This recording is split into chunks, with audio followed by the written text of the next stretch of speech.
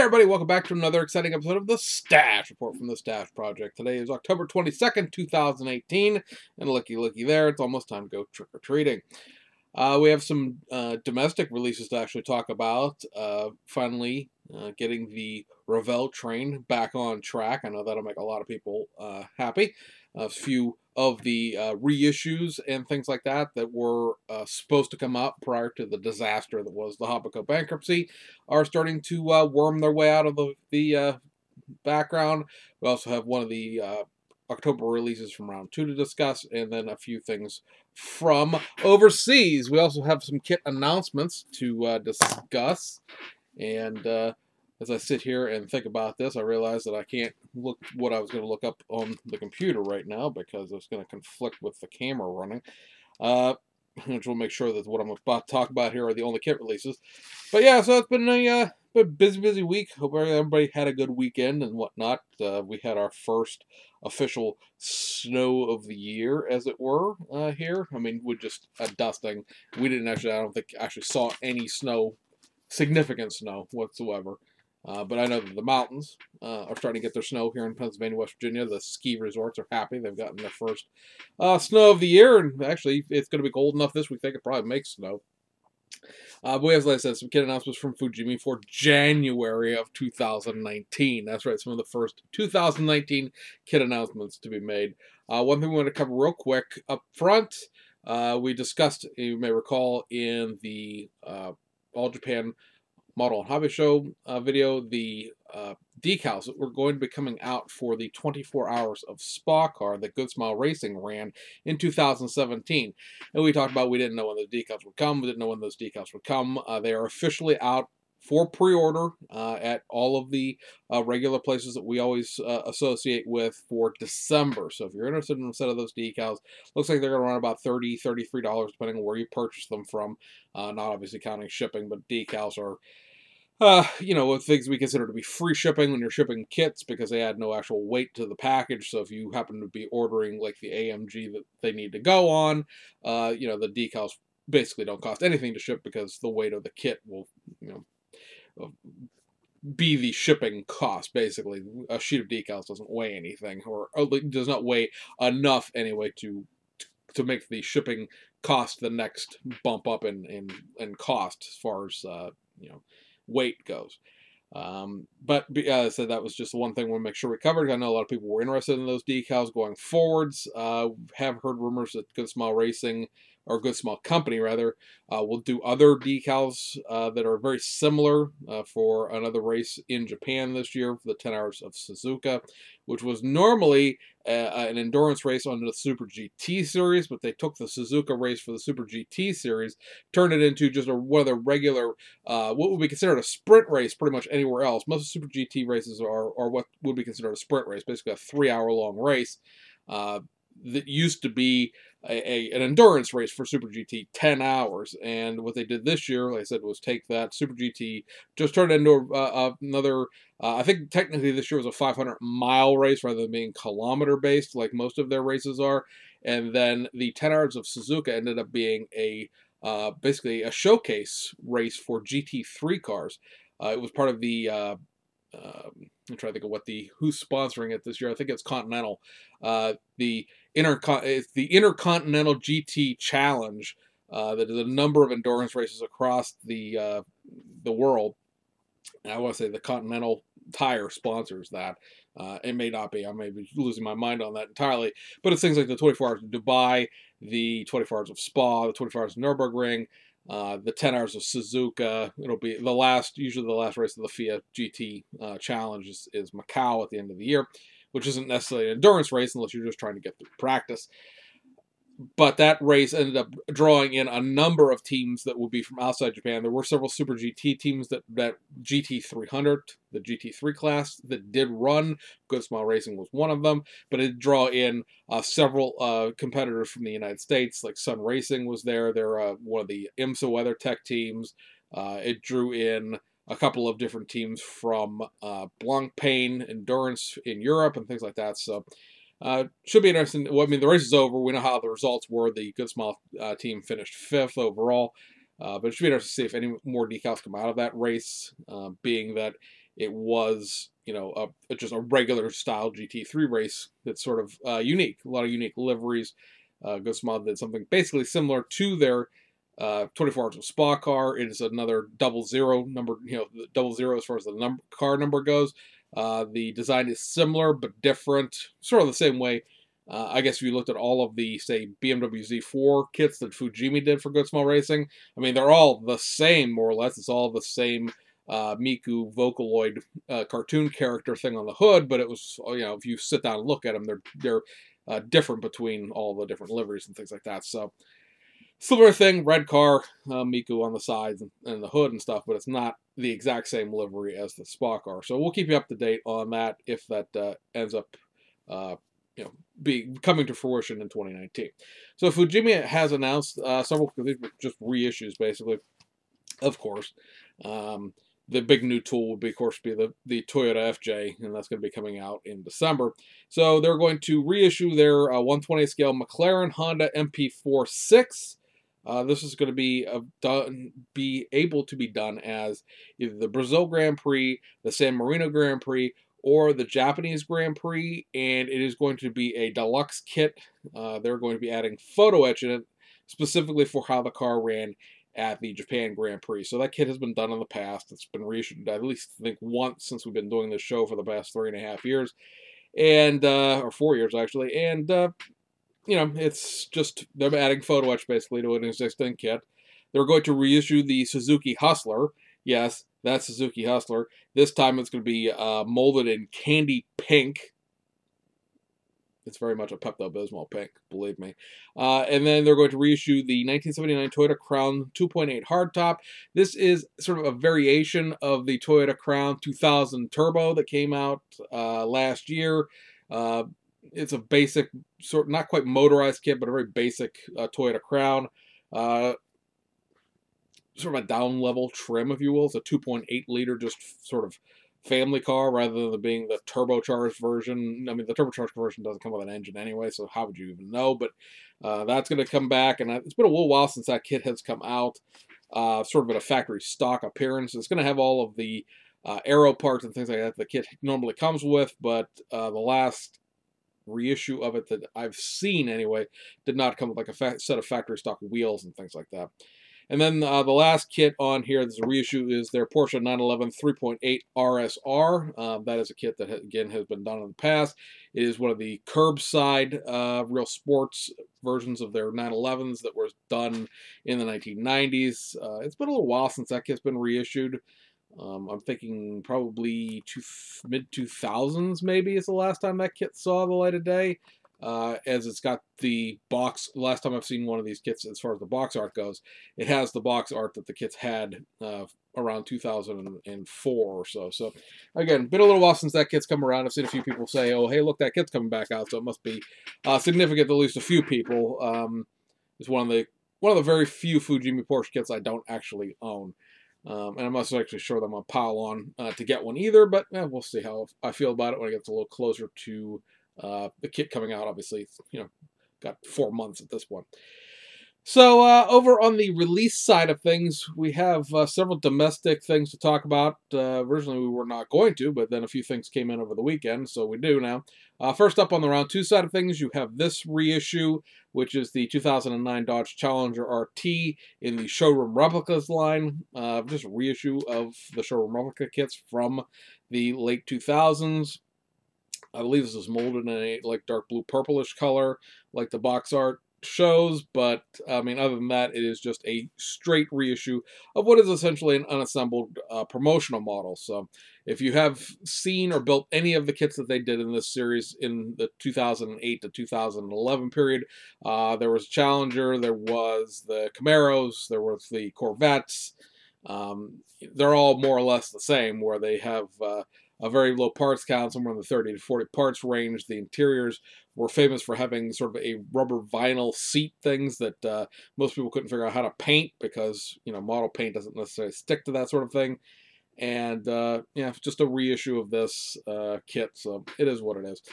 But over on the Revell side of things, on the other hand, we had several of the kits that were supposed to be coming out in the first and second quarters of 2018 finally seeing the light of day. These are all things that are actually in stock at my local hobby shop, who we've blatantly stole pictures from their Facebook page. So this is not a coming soon. These are actually out. It's a matter for you to go out and find them. I've heard from a few people that some of these kits are actually out in Hobby Lobby already. So first up, you have the modified reissue of the 48 Ford. This is, of course, the Greased Lightning tied-in vehicle. A few new parts added to this. This is technically a modified reissue where you're getting the Nerf bumpers, as well as, I believe, the hubcaps are new as well, or all the Greased Lightning graphics as well. This kit can be built factory stock, so if you've been looking for a 48 Ford in a factory stock version, while there are several of those floating around in reissue land, if you are somebody who doesn't have a hobby shop, doesn't like eBay, doesn't go to model shows, which seems to be like everybody anymore, this will be available on frontline retailers. Again, basically a straight reissue with the addition of 5-6 extra parts, and obviously a new set of decals for the movie tie-in. And then on a straight reissue side of things, you have a reissue of this. This is the 67 Plymouth GTX. This kit comes, from the mid-1990s, I want to say, when they tooled up the 3 of these kits that are all basically more or less the same. I'm trying to think of what other kits. I mean, there's this GTX, there is a Belvedere, right, and then there's a third one that is slipping my mind right now. But they're basically all 3 of these kits are the same. There was like 2 Plymouths and a Dodge, I think it was. So Dodge Charger, this Plymouth GTX, and there's something else that I always cannot remember. Looks like this basically is a reissue of the California Wheels reissue of this, which was done a while back, where it has the factory stock wheels in it and like a set of bigger wheels. But beyond that, just a straight reissue. Getting a reissue of this as well, which a lot of people really seem to really care about, which I can't understand, because this is one of those kits that has been around so many times now. I really don't understand who doesn't have one. Now, I understand that, this, of course, we're talking about the Rommel's Rod, the Tom Daniels weird-ass quasi-Nazi ghost car thing. I know that it's been retooled. I know that this is like a new tool that they did. Part of the reason why this kit is part of the Revell, the Revell that's going forward, and not part of the stuff that went to Atlantis, was because this was a new tool that was done, and obviously the tooling is in China with everything else that Revell's tools are that aren't, the few things that are stateside. But it's been reissued, at least once since the new tooling was done in 2009. Everybody seems to go crazy about, oh my god, it's a Rommel's Rod, yay! It's like, oh my god, how can you not, if you're interested in this goofy thing, how do you not already have one? But I oftentimes have the inability to distinguish between people who say that they're going to go buy something and the people that actually go do buy something. And if the model companies really could sell something to everybody who says they're going to go buy one of those, they wouldn't. They'd be like GM sized, because everybody always says they're going to buy a case of everything, and then nobody ever buys anything. So I'd be interested to see how well this actually sells. Tom Daniel has gone on his own website and said that that there's 5 tools that Revell kept, and all the rest of the stuff went to Atlantis. We sat down basically with a listing of the kits that have been reissued recently and where they say they were made at last, and we can come up with 9 tools that are Tom Daniels tools that were last produced in China. So I don't really think, honestly, he knows what he's talking about. Now, I know that sounds like, how could he not? Tom Daniels licensed a lot of stuff to a lot of different places. He has licenses out to Revell. Apparently, he's going to have licenses out to Atlantis, because Atlantis says that they have some like figure kits and things like that Tom Daniels did, like the Son of the Red Baron and Ghost of the Red Baron and things like that, whether or not we'll actually see them. Supposedly, there was going to be some sort of model show. I think it's this coming weekend out in Colorado. I think it's supposed to be on the 25th, but the 25th to me would be Wednesday, so it must be the 28th. That they're going to announce what they plan to do for the first and second quarters out of all the stuff that they got off of Blitz in that sale. But Tom Daniel also licenses things to Mattel. He licenses things to Round 2. He licenses things to pretty much anybody who will pay him money for something he's done in the past, because let's face it, none of this stuff is new by any stretch of the imagination. And like I said, I think he just, I don't know how much he really knows about who has what at this point. He just knows that somebody's mailing him a check and he cashes it and he's happy. I mean, I can't blame him, but for him to go out and make these definitive statements when they can definitively be proven wrong, a lot of people are perceived to be very, very excitedly basing their opinions on what's going on based on what Tom Daniels said about something, and he's been demonstrably wrong about the whole Revell thing at least once, possibly twice, depending on how you look at things, since everything went down in January. So, not a knock against Tom Daniels by any stretch of the imagination. The guy's, makes his money by licensing his name and his properties, but I think he's licensed so many things to so many different places that if you nailed him, put him into a corner, oh, Mr. Daniels, where were you last Friday? He wouldn't, know where his tooling really is. So, it'd be interesting to see what Atlantis really possesses. A lot of speculation going on in the forums about what all these things, this Atlantis is going to do this, Atlantis is going to do that, Atlantis is going to do the other thing. And I thought this was very entertaining. I'm sorry, we're going on a tangent here, but deal with it.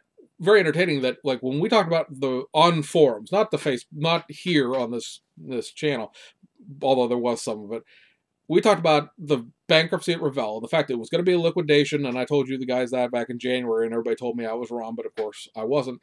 And, this was going to happen, that was going to happen. You could, again, not prove a single thing wherever I said along the way that was wrong, because, holy crap, it's not really that hard to read the tea leaves in this scenario if you really paid attention. We were all constantly told, well, you're wrong, you don't know what you're talking about, you're just speculating, you have no facts, you don't know anything, this, that, and the other thing. Constantly berated, and eventually a few people have, sort of apologized, but that's beside the point at this juncture. But this thread that is going on about what Atlantis owns, and what they're going to reissue, and what they're going to do, and oh my god, this, that, and the other thing, it's like, I popped in there the other day, I'm like, why hasn't anybody trampled into this thread like an out-of-control train wreck and told everybody in here they don't know what they're talking about? Because, honestly, they don't know what they're talking about. I can't tell you what Atlantis is going to do because Atlantis has never said, in any stretch of the imagination, to anybody who knows anybody, that I know at least, what they're going to do. They came out on their Facebook page, said, hey, we're going to this model contest or show or vendor thing, I don't know what it is exactly, out in Denver, I think it is. It's Colorado. Well, I'm not sure if it's Denver, but I assume Denver's the biggest city in Colorado. That, we're going to be out there at the show, and we're going to announce at the show on October 20, they said 25th, but again, that's the middle of the week, that we're going to announce our first and second quarter of 2019 releases, and it's going to include some of the things that we purchased from Blitz. Okay, great. We'll all know this weekend what will be coming along. I'm sure that some of the old fuddle duddles that love that old crap that Revell clearly didn't have any interest in keeping will be all over that list and provide it to everybody. But I found it very interesting. If you don't care about what was going on necessarily, it was very easy to say that you don't know what you're talking about. But if you do care about it because it's this old crap that you really, really, really, really, really like, oh God, we know. I'd be very interested to see what that list is going to say and how much excitement / disappointment ends up coming from that list. Let's just put it that way. Okay, so like one last thing, I think it's one last thing. Yes, one last thing to talk about on the Revell reissue train of kits that we're coming back out in these reissues for the first second quarter is this, and is the Frank Iacono Camaro Pro Stock kit. This was another one of these. I think it was supposed to be a first quarter reissue that never quite made it out in time. So that will be, there was 5 kits in the second quarter. All of them were reissues. And then there were, of course, I believe 8 reissues in the first quarter. They got out several of those before March when everything went completely closed. Of the 8, I believe there are 5 left. And this would be one of them. The Rommel's Rod would be one of them. And the Grease would be one of them. So at this point, I think the only thing we're waiting for from the first quarter would be the reissue of the 29 Ford. And there's one other thing that is slipping my mind right now, but I'm sure somebody will remember what it is for me, because the second quarter stuff was the Escalade, the GTX, and then a couple other like I said, reissue. It was second quarter was going to be real light because the financial problems were obvious when that list was put out to the public. So there was nothing like new about it. So it should be interesting to see how long it takes to get those other things. And of course, supposedly here in December, we'll get that new tool, Chevelle. So something to keep an eye out for. As a result. Oh, I know what the other thing is that Boss 69 Boss Mustang, but that is also supposed to be a December release, so we're not expecting to see that immediately either. So that'll take us overseas. We have one Hasegawa reissue. That'll leave us with one Hasegawa release for the month, and that is going to be the that Rico JTCC car. But the reissue is this, the Toyota Celica GT4 RC. This is the street kit of the street kit version of the rally kit that they did also. So this represents the homogenization car that was sold only in Japan so that they could run the rally car. It's been reissued a couple of times since we started doing the show curbside. It is the only GT4 version. Tamiya did do a Celica of this generation, but it is not the rally spec version of the car. So there's that. Over at Aoshima, we got several reissues. Most of them were restocks. We do have a couple things that we'll talk a little bit more in depth about. On the reissue side of things, you have this, the 1982 Celica XX, or as we like to call it, the Celica Supra. Just a reissue of the kit that was reboxed into the model car lineup. And then you have the reissue of the 3 Back to the Future DeLoreans. It seems like every time we do a video, we talk about these. Clearly, they continue to sell well for Aoshima without a doubt, because I know that these seriously get reissued at least twice a year. If they're not on it every 4 months, or at least on it every 6 months. So first one, second one, third one, we talked about it before. Second one, the wheels fold up. The third one has a little section of railroad tracks. If you want to put it in that conversion, you can, or you can put it on the wide whites that it runs in the very beginning of the movie. The more interesting things, just in terms of things that have not been reissued for a while, are the 2 of the next kits in the More Grand Champions series, and they are the 2-door 1980s, I think it was 1982 Nissan Skyline. So you're getting a set of like Formula meshes on this, and some ground effects and things like that that don't necessarily come with the regular 82 Skyline Turbo kit. And then also you get a reissue of this, which is a 330 generation Nissan Cedric. I lost my train of thought there for a second. This has the different front end pieces that allow the Skyline headlights to be put in on a jaunty little angle. A set of 14-inch wheels that don't normally come with the kit. Again, there's a front spoiler, front lip spoiler, a rear spoiler, and a few other pieces here that normally don't come with this kit either for the more Grand Champions look. So cool things if you're into those, because again, those kits were most recently reissued 10 years ago. We have reissues from Fujimi, a couple 3 to talk about real quick. One is this, is a Toyota Velfire ZAG edition with the kit molded in black. Now this is the original version of this, so this is just a straight reissue of this kit. This kit came out, I think it'll be, what, a year and a half ago at this point. Maybe even closer to 2 years. This is how it came out in black. The modified reissue version that was also released this week is this, the same kit molded in white pearl. So I've still, like I said, I have 2 of the things that they claim are molded in white pearl, the Hustler and the little Mazda Flare. I don't particularly think they're very pearly in a sense of being metallic. They're sort of a dull off white. But for people who don't want to paint over the black, hey, here's your option if you wanted a Velfire.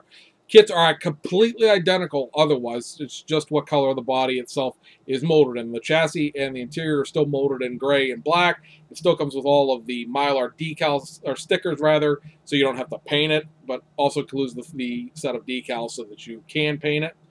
The other reissue and the last kit from Fujimi for the month of October is this, the reissue of their Mini Cooper S in a very basic blanky box art. Doesn't even have their Fujimi sticker on the front of it. Disappointingly, and bordering on that false advertising that Fujimi likes to do, this kit does not come with a left-hand drive dashboard. The literature for this kit, when it was announced, and all through up to its release, said that it would have both domestic and export versions steering. Now, I assume that they're going to get away with saying that it's not false advertising, because the domestic and export, in this sense, is going to be UK and or Japan, and those two both have right-hand drive. This kit has been issued in the past with left-hand drive. If you get this kit or you look up the parts runner online, you will notice there's a big block missing off of the runner that has the interior pieces, which is where the left-hand drive pieces are gated off in this release. So unless maybe Fujimi or Hobby Search rather just rescan the old, just used basically the old kit with the new box art, this does not have the parts that they said it would have, which would be a left-hand drive dashboard, the left-hand drive scuttle panel, and the left-hand drive wiper. So as it stands, I believe that this is just a little bit of a disappointment. Reminds us of the box art kits that said they were going to come with certain sets of wheels, and then they didn't with some reissues earlier in the year. So those are done. That brings us lastly to one of the kits that was, well, not so much delayed, although I think this was supposed to come out in July, so technically I guess it is 3 months late, but it was sort of a pot shot that we were going to get it on time. But we got the very slightly modified reissue of the BMW M6 GT3 kit from Nunu Hobby Platts, which is, of course, this is BMAX. This kit is modified in the sense that it comes with those fence over the front wheels that you see on the box art. This livery is basically the livery for all three kits, more or less. This is Falcon Tires livery. I believe that Zero Paints, at least, offers the blue and the green that you need here. Looking at the instructions, they're saying that Tamiya Brilliant Blue can cover the blue, and then you have to mix something for the green. A number of Tamiya colors. I don't know how technically true that would be. The decals you do get are sort of the mesh in the middle where the green and the blue come together. You do get that sort of a mesh decal for both doors and the roof.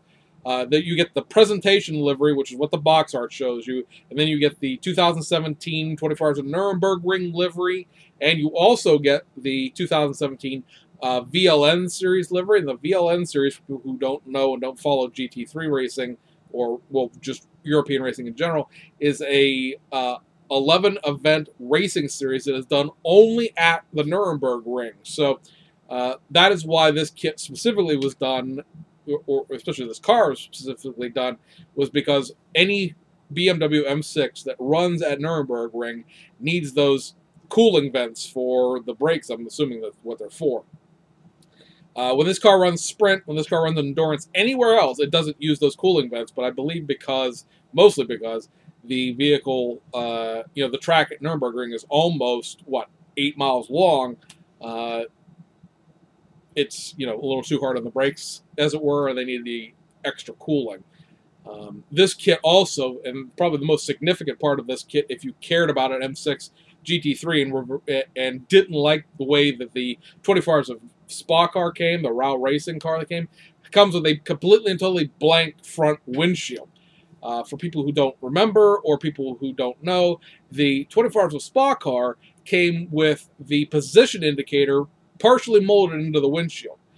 There are two other pieces. There's like a backing piece, and then there's a piece, which is a clear piece that you paint a different color, obviously. And then there is a clear number board piece, which is basically like a two digital clock numbers that represents the LEDs that go in there. And then that got sandwiched into the windshield, which had a big square cut out into it to accept this number board. That number board is raced at the Spa racetrack, and it's raced at perhaps a couple, 3 of the ADAC GT Masters races as well.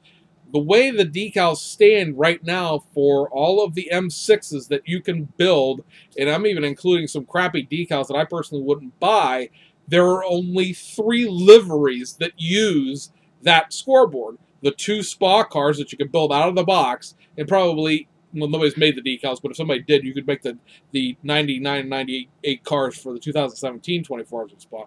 But the Spa cars that come out of the box, and then the set that Frankie did that has the Bathurst 12 Hours car and the ADAC Masters car, because the ADAC Masters Schnitzer car does use that scoreboard, at least for the car that we did.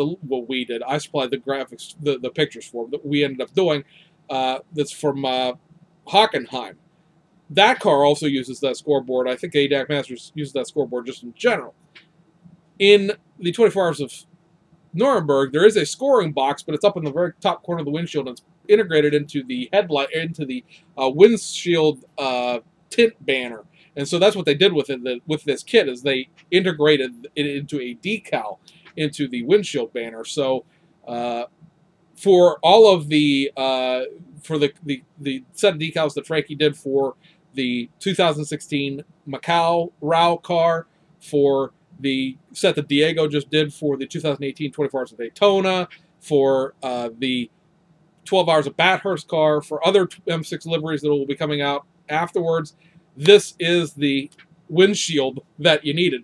And the best part about this kit, I realize I'm going on about it, but the best part about this kit is those fender vents are supplied. They are not molded into the body, and the fenders are not cut out for them. So yes, you will have to cut the fenders to mount those vents. They do not go on top of the model the way some of the test shots were built, which is not a fault to the builder of the model. They were asked to do something on a very, very short notice, and so they just stuck the parts on. They technically come up through the bottom of the fender as far as the way they're designed to mount in the kit, and so you do have to cut that out. But if you're building one of these kits, you have to integrate all those NACA ducts on the rear fender anyway, so you're doing body work. So what's a little bit more. But like I said, for a lot of us who wanted to build some other liveries, this is a kit that we were hoping, and thankfully is the clear windshield that we have always wanted. Having that number board in there was very unique in the sense that it's very specific to that race car. Excuse me. It made that race car very accurate in that respect. However, it really, really limited your ability to do anything else. So also with that, you got this, which is the photo etch set specifically for this car. Being that Platts new leasing are having this kit produced by BMAX, and this is BMAX GAG, are producing specific photo etch for every single kit that they do. You get another set for this. I don't necessarily know that there's anything about this photo etch set that is unique to this photo etch set in the sense of, what's different and what's not. I got to take out the set that I have and compare it to the pictures of this set. I think that the carbon fiber is a little bit different. I can't tell from the pictures if it's all silver like the one that we got originally, which was not very accurate as far as the colors go. But as far as the photo etch itself goes, it doesn't look like there's anything new there. And it does look like, at least from the kit pictures, that if you want to put the front winglets on, if you want to put the driver safety nets on, and if you want to put the tow hooks on, you do need the photo etch set still. So that's still, yeah, I kind of wish they would have done plastic parts for that, just simply for the fact that not everybody wants to go out and blow another $19 on the photo etch set. Or actually, it's closer to $25 because it has the decals in it. Nobody wants to blow the money on the photo etch set and then not use the photo etch. They just want the carbon fiber. Now, granted, there is a carbon fiber set for the M6 from Studio 27, but it's a lot of forcing people to buy add-ons in order to get what should be in the kit. It'd be one thing if you sort of molded it to the body the way that, let's say, the Z4 kit has it. I need to, I've got my files up here. Let me see if I can see. If you look on the, right here on the BMW, it's not going to focus because there's way too much going on behind it. But maybe the back will focus. I don't know. I don't really have anything that's blank that I can put behind it. It's very hard to get white to focus on a camera in the first place. But at any rate, the point is that there is a little toe strap integrated into the bumper here, and there's a little toe strap integrated into the bumper here. It's very faint engraving, but it's there. It gives you the essence of what you need. And if you want to go buy the Hobby Design upgrade set, you could, and drill that whole thing out and put an actual tow hook in. I would have liked to have seen that, or some resemblance of that. Pretty much every kit now comes with plastic tow hooks and the ability to mount them. So, I don't know. It's just one of them things. Got to deal with. It's the way the kit is, and there's nothing you can do to change it, really. So, it remains to be seen when we're going to get that sprint car version of the M6 GT3. There is one that they're going to be doing for Team Italia, which is the blank pane race version. that is for the 3-hour sprint races, which would delete out the front driving lights, the lights below the headlights, and put in plate over them. Technically, you could, of course, just put the carbon fiber decal on the little glass piece and call it even, but this will have an actual plate piece there, so you don't have to mount the lights or whatever. Again, it's one of those nth degree reissues, so it'll be interesting to see what that kit has in it other than the plate things. Having a car that it's one of those things. Now that we see what we've gotten out of this Nuremberg, or the Nuremberg kit, in the terms of the fender vents being in it, but not part of the kit, in the sense you have to drill the holes, or cut the holes out and mount the fence separately, and it has a clear windshield. I'm not exactly sure what the necessity would be, other than getting the livery, because so far nobody has done the Team Italia livery in general, to buy that one. So, I mean, that may be one of those kits you buy one of if you're really into that livery, especially if it has the drivers that you like in it, because that car, it did in certain races have, I can't think of what his name is, one of the DTM drivers for BMW, Martin Toms there. It did have him as a driver in a couple of races, so it'll be interesting to see if that's one of the races they picked. And going for fan, basically. I mean, Revell did all those DTM kits with Martin Tomczyk in them, and so I know he's a popular enough driver that Revell felt that they could sell model kits with his name attached to them. So, anyway, guys, I think that wraps this one up. A little bit of blabbery in there, but you know, what are you gonna do? Give you something to watch and listen to some point this week. I'm not sure when this video is going to necessarily get up. Our internet here has been very spotty the last couple of days, and I may have to run this down to McDonald's and upload it there if I have to. So, anyway, guys, that'll wrap this one up. We'll talk to you. See you guys on the other side.